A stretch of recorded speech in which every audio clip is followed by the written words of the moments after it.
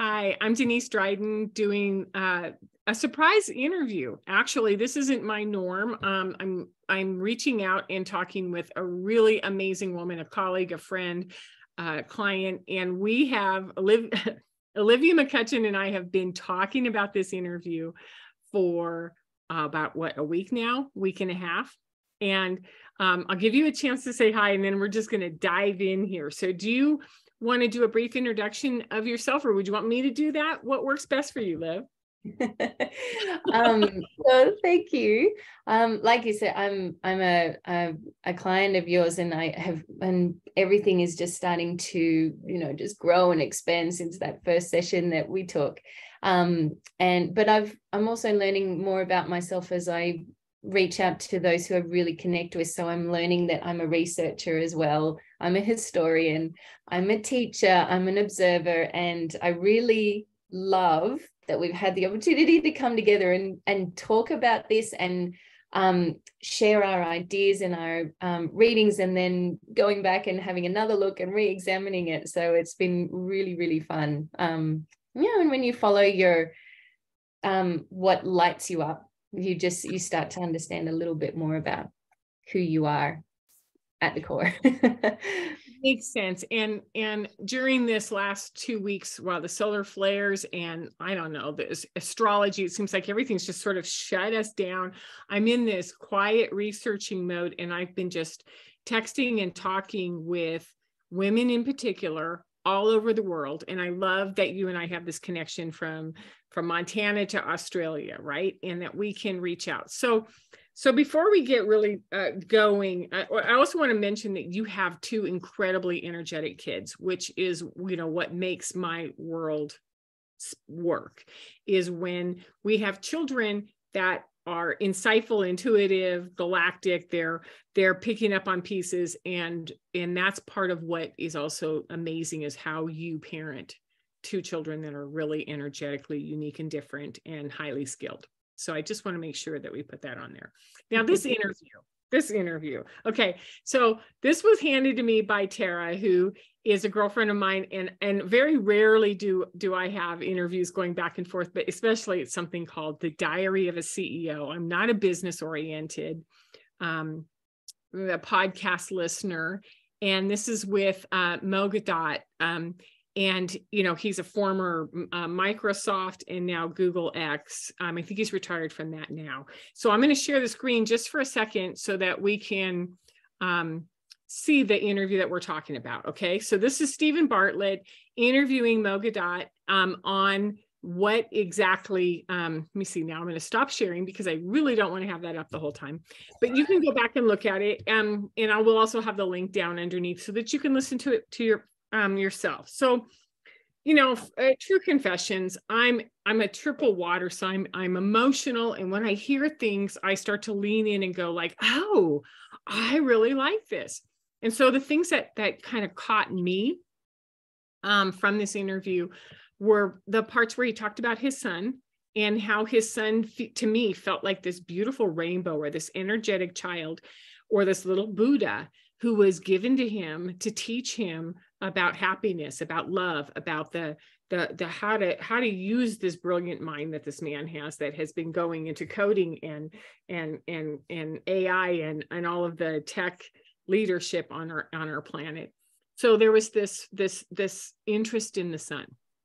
The second thing was that he brought up that AI is growing, and that we have this opportunity, responsibility, gift to shape the way AI goes with our own algorithms. And if we go for peace and love and harmony, then we can start to teach AI to go that way. And I was like, it's the first time I felt like I have a deeper understanding. And Tara and I have talked about this, that, oh man, AI, I take it out of the scary category, right? And then the third thing was at the very end, when they asked him, what is his greatest failure?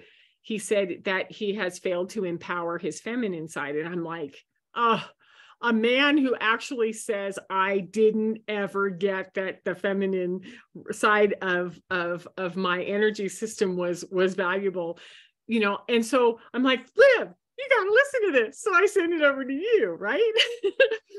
And I also had my doubts because I don't like the format. It's two men talking, two men with a lot of wealth talking. And, I'm not here to dump on the interview. It just wasn't my cup of tea, right? And there were some pieces that I liked and some pieces that I was kind of like, I'm not so sure about. So when I handed it to you, tell me what your experience was when you got it and what you went through from there, because it was priceless.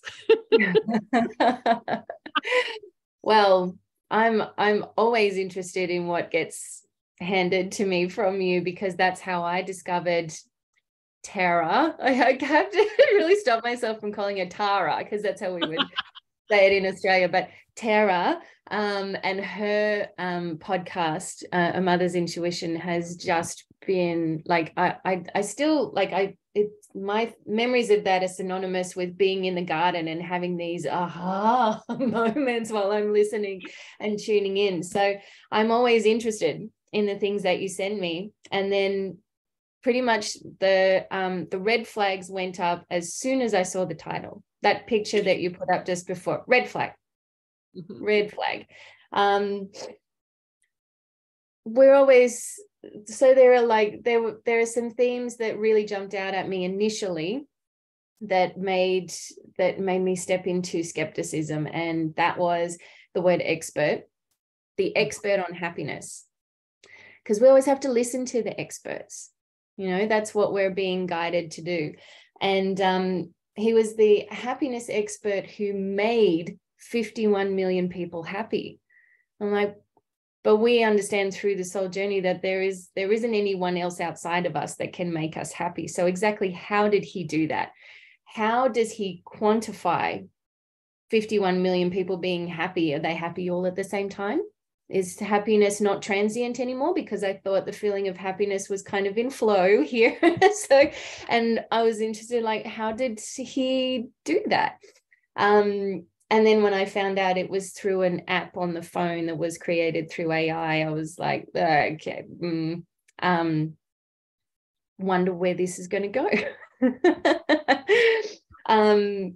But I did also see where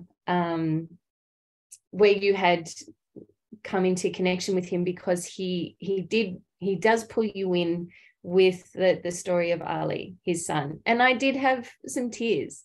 I did, because it's a really beautiful story. And but his way of like putting happiness into a formula, like I was always thinking, like I was listening the first time around going, okay, that's cute, like, yeah.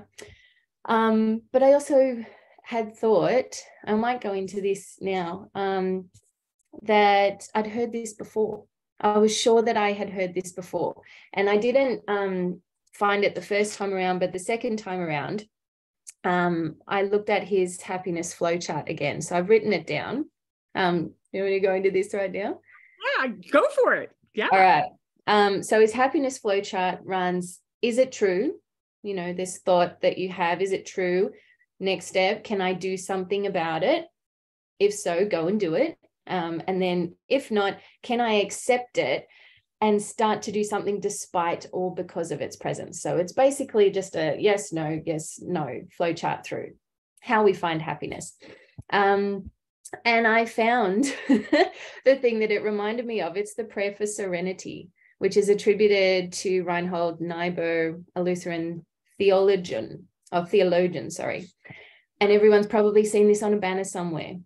God, grant me the serenity to accept the things I cannot change, the courage to change the things I can, and the wisdom to know the difference. And as I wrote those two, yeah. I would have never put those two together and laid them on a flow chart and a serenity prayer. Wow. Okay. But the thing is, when you write them next to each other, Mo's happiness flow chart is the inversion of the prayer. So it ends with acceptance, and it starts with what Reinhold, I don't know how to say, Niebuhr, hopefully saying that right. He ends with the concept of wisdom. And Mo starts up here, assuming that you've already got it. And that at the end goal is to accept that which is going on. Wow. So really subtle. Your brain is picking up all of these markers that are saying, I've heard this before, or where is this coming from? What do I do with this? You're having reactions to it while you're listening. And I suppose I should have in the introduction said that my background is in art history and theory. So I have a master's in arts administration. So I've literally been trained on how to critique text, whether they're visual, written, audible, whatever. So I have this background in being able to assess, bring thoughts together, and pull things from everywhere to bring meaning to something. So that's my training, which is kind of really fun. Now when we get to... I've learned this since we started this interview. So, I knew that you had art history, but I didn't realize exactly how you used that and how you applied it to this right now. So you have this reaction, and then you tell me about what your reaction is, and then tell me what you did next, because that's the part which is, I'm smart. I figured this out. I have some talking points, and we're going to go further into the talking points, but I want to first go to the response that you had when you sent me an email and you weren't sure, and I didn't respond for a couple of days because it was in the middle of something else. I was babysitting my granddaughter.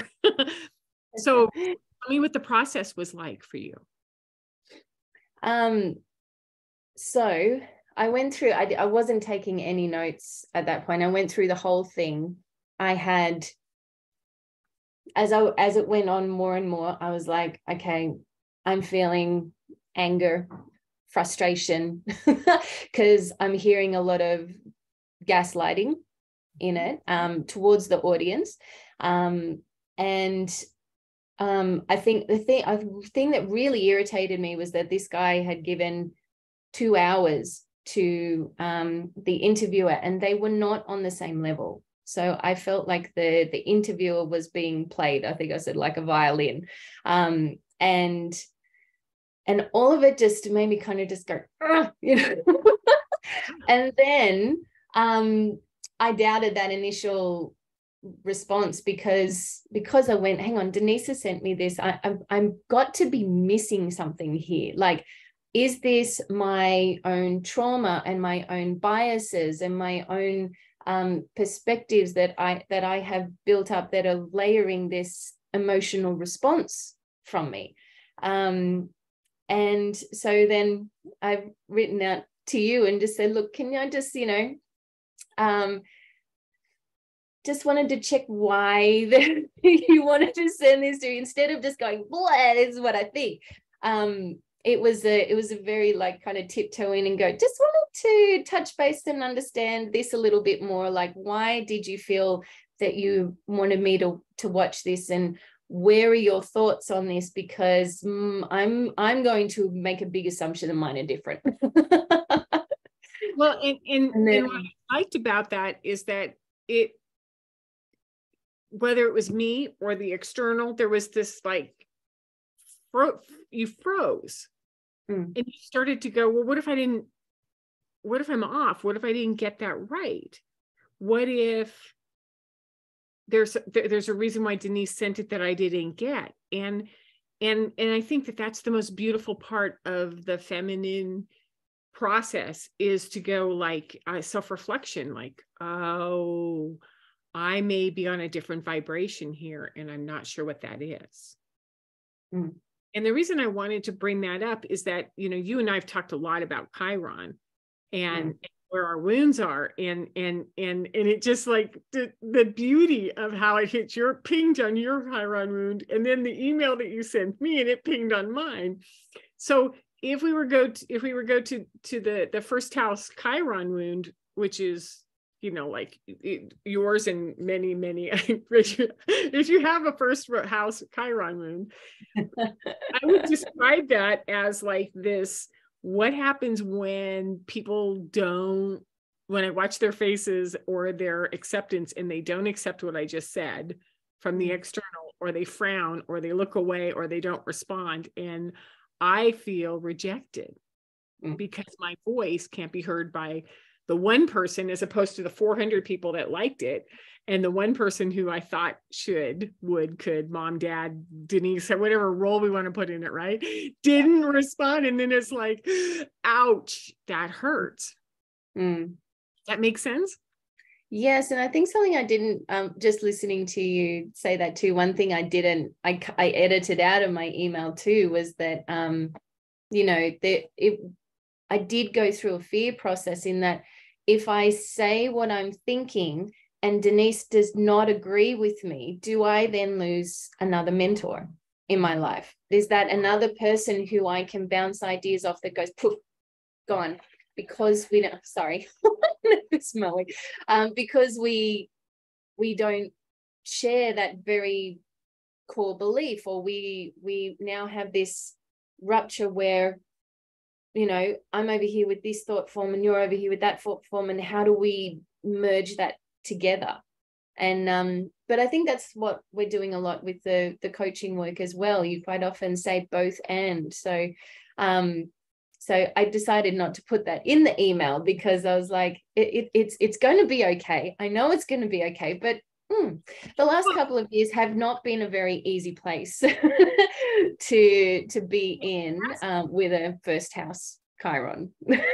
Chiron period, because Chiron has been in Aries, which is a first house sign, which means it's always going to go straight to the center of us and go like, how are you really doing? Because it's all about you, right?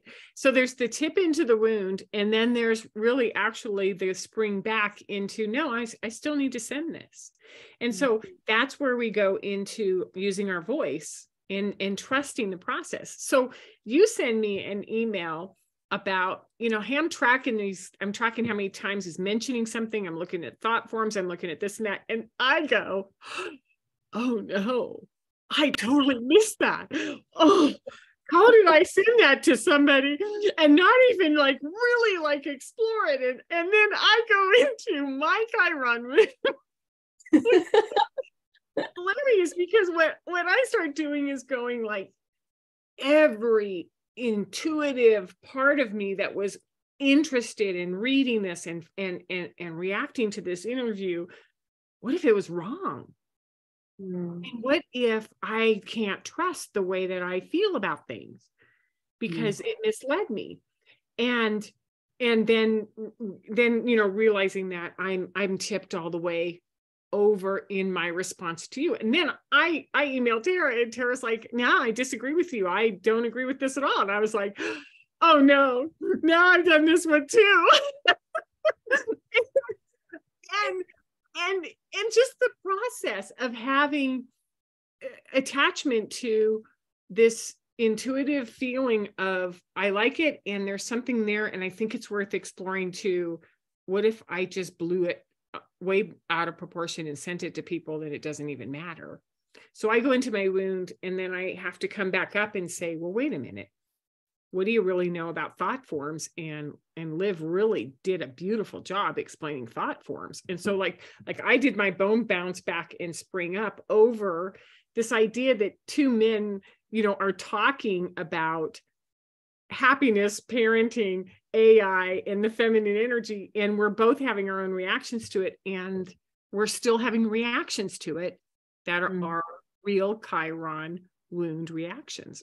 And so the springing back up then, was, you're spot on, Liv. What you're seeing as far as thought forms makes sense to me. And do you want to talk about this on an interview or on a Zoom recording? Because I think this process has value to other people to watch how, what happens when we process things? What happens when we share something with someone else? What happens when we don't get the feedback back that we thought we were going to get? And then how do we stand strong in our feminine energy and say, I have my own intuitive take on this, and I can agree to disagree, and I can believe that it's both and it can serve all of us because it has served this process. So that to me was the beauty of this experience, in realizing that it was fun to watch you go into yours, and then it was not so fun for me to realize that I'd been in mine as well, and that it was human. It was self-reflective to be able to say, this is where I went and this is where I came back, which is what happens when my gut says something doesn't line up here, even though it's good information. So can we go through the talking points that we shared, and I printed them off and left them on, oh, they're right over here. Put them someplace so I wouldn't forget, which is what happens when we're looking, and I want to start first with thought forms. What is a thought form, and what would you describe it as, and how did you pick it up? How did it catch your attention, and how did you start tracking it? So how did I come to the conclusion that this was about thought forms? Yeah. Like, how did you come up with the concept that that's what this was about? I'm trying to pinpoint where it was. I think it was in the subtle inversions, because like I've been saying to you, I listened to lots of different perspectives. So I realized through this process that I am a both and kind of person, because I'm listening to historians over here, and I'm listening to channelers over here, and so I will take in everything and not be I don't agree with that. I'm like, oh, that I love picking up your terminology. That's interesting. That's happening over there, and now that's happening. That's interesting. And it was the subtle inversions that I was picking up on in his interview that really kind of guided me to this point of understanding that we're, one of my first theme points was guided and manipulative, not versus, not or, just guided and manipulative. So it really kind of drove me to then go exploring, like, why does he need to guide our thought forms in this way? Why did he? Oh, so this was a big one. Because if you look at putting a text together, like how you're going to construct your essay, that's how I approach reading the interview. And I remember in 2020 listening to an interview with David Icke. Now, this isn't to talk about David Icke and who he is and what he represents, but for me, listening to this interview, he was talking about scary stuff. This is like this is the point to get your shit scared sort of thing for 3/4 of the interview. And the last quarter was hope. And it was a story about, recognizing what is happening in the world and facing up to hard truths, which are scary, but then left with, the last half an hour or so of this message of hope and understanding who we are, which then, from there, listening to that interview, I exploded off into 100 different questions. Like, what does he mean by this? How do I know? And so I started exploring. And Mo's is the opposite. He has spent 3/4 of this interview pulling you in with the heart story and pulling you in with the emotions and drawing you in, and then leaves with a fear-based story. So fear and love is always the guiding thing. Like, how is this making me feel? Am I in love or am I in fear? That's pretty much what it comes down to. And I thought that was really interesting that he started off with love and he took this love story all the way through, and then he ended in fear. Oh, and by the way, the solution's really simple. You just got to show up on Instagram. I'm like, okay. So that was like the really big ping for me, is like, why has he talked about happiness and now he's talking about the pandemic of AI? And why do you leave this much at the end to discuss it? Because there was so much that he didn't touch on, which he could have touched on, because if there's anything he should be an expert in, it's about understanding artificial intelligence. He is an expert in that. That wasn't what he overtly was going to talk about in the interview. It was where he was going to leave us with that. Yeah. Do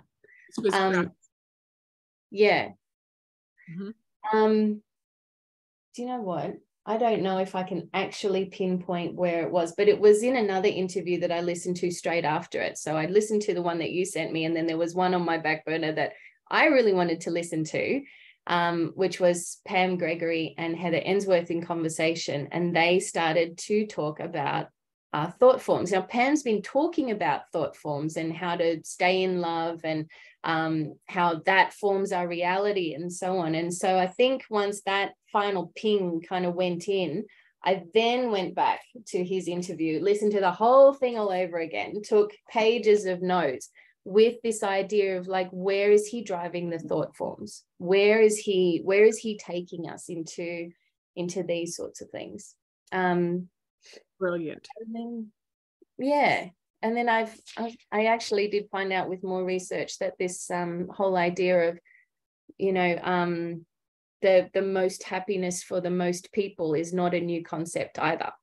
Have you heard of Jeremy Bentham?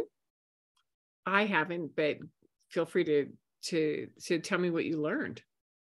So this was listening to a read aloud by Alison McDowell, who I love because she's another wonderful, wise woman, and she's also has a background in art history, and she's coming at all of this from the education space, and she is reading another text and goes, oh yeah, that sounds, this thing in here sounds like, the most happiness for the most people, which is the Bentham imperative, basically.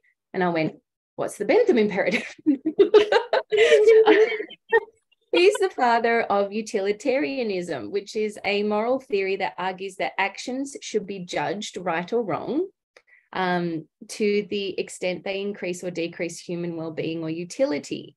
And I mean, as soon as I see the words judged right or wrong, I'm like, oh, so basically this guy wants to insert man into the role of the creator. Like the creator doesn't, and like literally in the next paragraph, he is a self-professed atheist. I'm like, well, that makes sense, but the quote that I pulled out was, ethics at large may be defined as the art of directing men's actions to the production of the greatest possible quantity of happiness.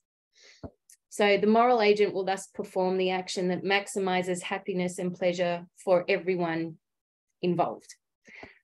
Which also sounds a little bit like, the very common phrase we hear a lot, you will own nothing and be happy, perhaps. So who is happiness agents? The way that your mind and the way that you put together the pieces around this interview is brilliant, because what it's detecting is two concepts. One is that we know that form follows thought.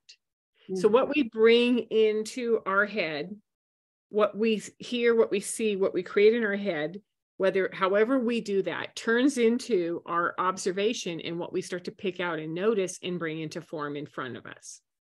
However, the process of manifesting that into form needs the emotions to line up with that as well. And so it's thought and emotions targeted together, and then that creates a manifestation. And I didn't think about this until I heard this last piece that you just talked about on happiness, which is happiness is an emotion that can be brought up and then, like a funnel or a fire hose, turn towards the different things. It's still an emotion. It's still energy. It still has fire and emotion, fire and water, force and form together, aligned with the constriction or the direction of the mind. Yeah. And so I'm not thinking that there's anything nefarious here. It's just more like, wow, there are so many people who are really good at understanding all of the way that these energy forms can be harnessed and used for good or evil. Always our choice, right? Or in the direction that we want to go. And that it would be naive of us to think that anyone who's leading the world in communication, technology, digital growth doesn't have backgrounds in how all of this works. because yeah, that's part of the big secret is that, or the big silent, so we're not going to talk about that, is that all of this is known to those in charge and not known to those who are following. So thought forms, I like the way you're listening to an interview that I'm having, emotional responses to, right? I'm like, wow, and I'm floating around on it and sort of trying to harness it and figure out how I really feel about this.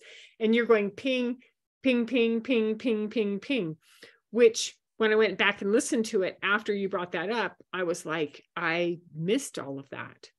I didn't even think about thought forms, which I think puts me in the category of that person who, if my heart is awakened and I'm in it, I'm not going to be as discerning as I could. And then I'm thinking, how do I make sure that my heart and my brain, my heart and my mind are working together, because together we're going to form the construct of what it is, because our water, our heart, our emotions are, what's the way that I would, they define, they put sort of a, I wrote it down earlier today and I thought it was really interesting. They understand the structure or pattern of behavior. Water is the pattern of behavior. Fire is the force that goes behind it. And then the mind, and this came out of Pamela Eakin's The Spirit of Tarot. So we have fire, which is the source of strength, which pushes towards something, and then it comes to water, and then water puts the structure of how it's going to behave, and then the mind draws the conclusions or puts the construct on it. And so then these three really, and then they come into four, which is embodiment and manifestation. So some are really good at thought forms, some are really good at behavior. Like, to me, I'm watching the behavioral patterns, and I love watching the strength, like who's got the willpower to say their own voice and who shirks back. And in parent coaching and energy coaching, those are the two things I pay attention to. I have not been trained as well as you have to pay attention to the mental constructs when they set in and they start to direct it. Like a fire goes this way. No, we want it to go this way. No, we want it to go this way. Yeah. And just as you're saying that, I've gone, ping too, because I've been learning about astrology, and I find my chart quite fascinating, because all I've known up until I started researching more is that, I'm a Cancerian and I'm a water sign, so I must be all about emotions. But when you look at my chart in its totality, it's mostly fire and air. So, and also as you were I was thinking about, how do I bring up the reaction that I had when he was talking about Ali, and it was at a very pivotal emotional point, and there was a pause, because I'm going to hold back the tears before I move forward. That I've learned is my cue to go, whoa, where am I? Where am I? Because that will always be the tear jerking moment when and that's actually not that hard to, it doesn't take a skilled actor to be able to put that pause in for the effect of opening your heart. So that's always my whoa, where am I at in this? And am I being drawn in to somewhere like that? That just feels like, now I've learned that that's like an energetic field practice going, whoop, whoop, whoop, whoop, whoop. Can I still listen and take this in, but not essentially just pour my heart out into it too? And again, that might not resonate for most people, but I think that, just putting that piece together of the fire and the air, that might be like a little defense mechanism that I have put together because I have just, spilled out in the past, I suppose. And that might sound like the time, because I went back to read the 4 agreements after one of the coaching sessions with you, and it was so funny. I was listening to this interview on a train to go away for a weekend to visit a girlfriend, and I took one book with me because I wanted to pack lightly.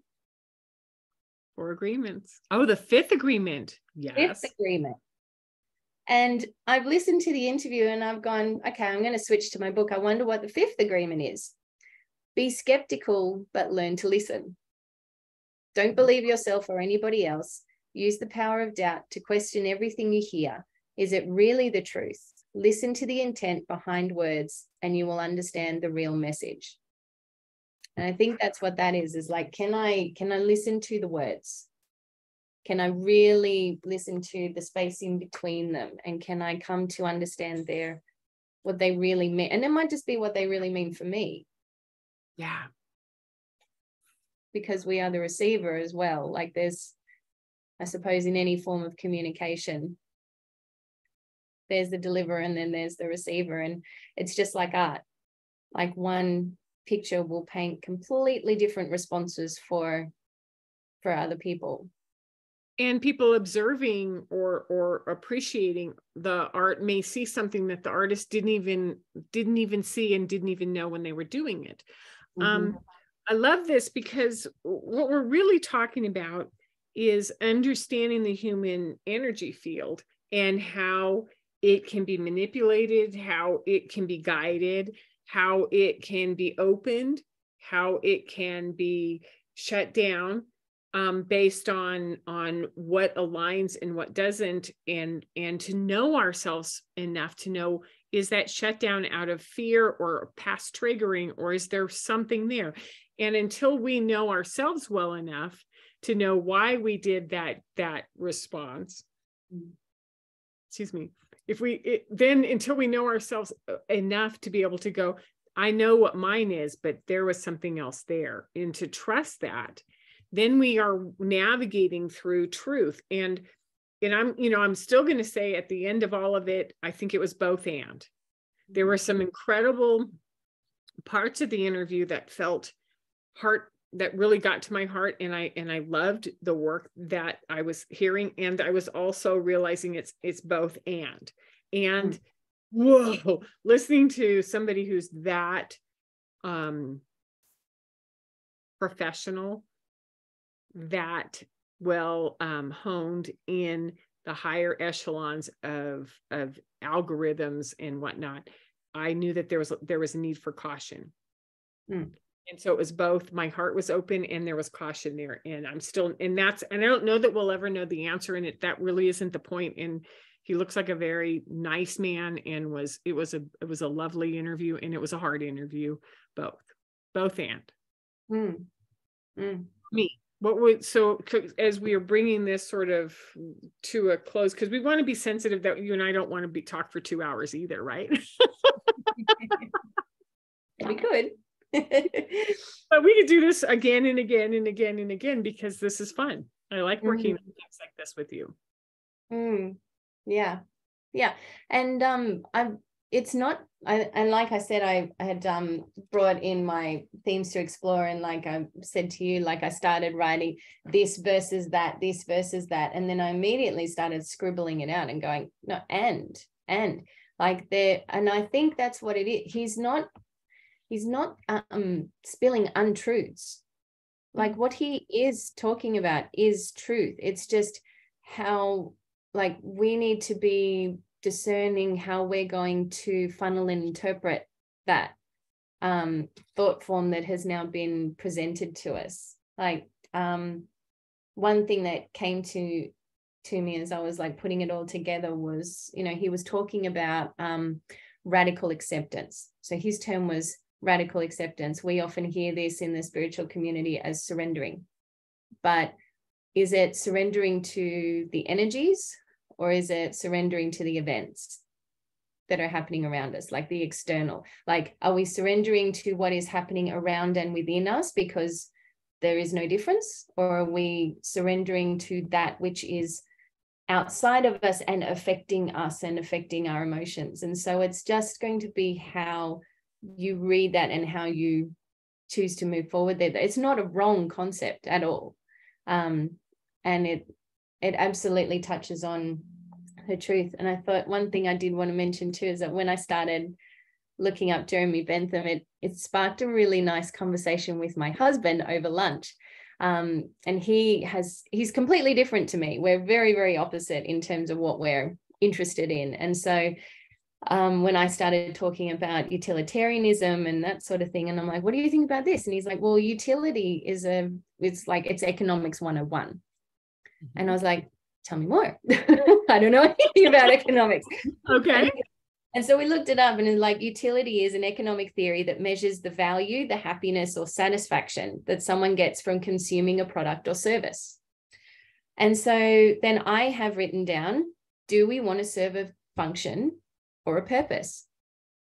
I think that's what I really gained from that interview, is like, do I want to serve a function or a purpose? What am I here to do? And it's really brought up all these incredible conversations and explorations in my own mind about where are we going with this death of the ego thing, and what is this spiritual ascension? And when you were talking about the water, like, I started thinking about plasma, and it was just, and again, so it's the same result as the David Icke interview. All of a sudden I've got like all these other questions and, explorations that I need to go out on this quest now to pull them all together. So it the same result. Fabulous, isn't it?